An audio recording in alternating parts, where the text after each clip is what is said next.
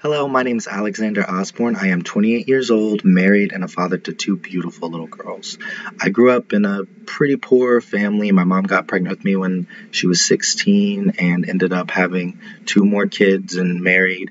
I had a very blended family. I was one of nine children and kind of chaotic upbringing as a child. However, I was able to find solace in the chaos around me in learning and science.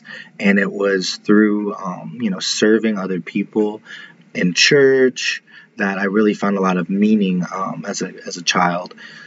And that I think kind of pushed me in the direction of medicine and wanting to help people and just teach them how to take control of their lives. I was a really overweight child going into middle school and high school. I was severely obese, and it took some time for me to learn the skills I needed in order to be a healthier person when it comes to nutrition, exercise, and just being aware of how choices impact your health.